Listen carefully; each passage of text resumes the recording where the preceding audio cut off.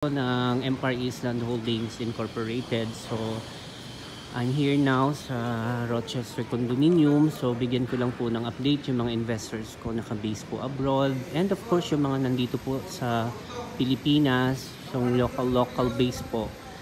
So bigyan ko lang po kayo ng tour ngayon, since nandito ako ngayon naka-duty. So kinuha ko na yung pagkakataon para mabigyan ko po kayo ng updated na video.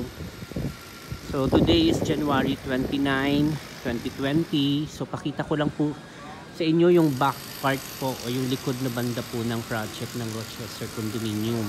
Nandito po ako ngayon sa likod ng Palm Ridge Tower. Ito po yung Palm Ridge Tower. This tower is actually kata-turnover lang po namin ito. I think mga mid of 2019. So meron na pong mga unit owners dito na nakatira.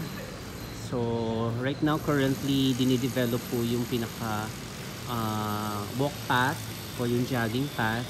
At the same time yung mga pocket gardens po dinidevelop na nila.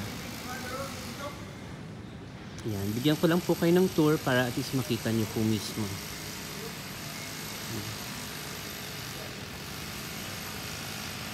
Yan. Ito po yung back part po ng project. Hi, good morning. So, as you can see, ang maganda po dito sa project na to, malaki po yung space to move around. Community type po kasi yung development. So, meron po kayong space para sa mga anak ninyo, no? O kayo po mismo, as unit owner, so pwede po kayong pumunta dito sa mga common area. Yan. Hindi po to yung tipong concrete na development. So yan po, ongoing pa rin po yung construction. Nandito po ako sa pagitan ng Palm Ridge Tower tsaka Hillcrest Tower po. Medyo maingay lang po yung background kasi may nagja-jackhammer po dito sa construction.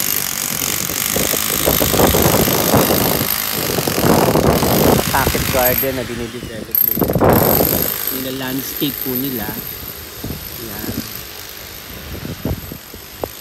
At ang maganda dito sa project nito, abundant po yung air, since malaki po yung open space. So malaki po yung space to move around. At the same time maganda po yung flow ng hangin. Yan. Ito naman po yung Hillcrest Tower. Yan. Ito naman po yung Palm Ridge Tower. So, in between towers po, may mga landscape po yan. And then yung jogging path po, interconnected po yan. So, pwede po kayo mag-jogging paggabi. So, soon, pag fully developed na po yung project, interconnected po yan hanggang dun pa ikot po sa harapan. So, meron po kayong enough space to move around. Especially yung mga kids ninyo, pwede po silang maglaro. Though meron naman pong kiddie playground dun sa mismong clubhouse. Okay, so yan lang po yung update ko ngayon. So thank you for watching this video. Bye!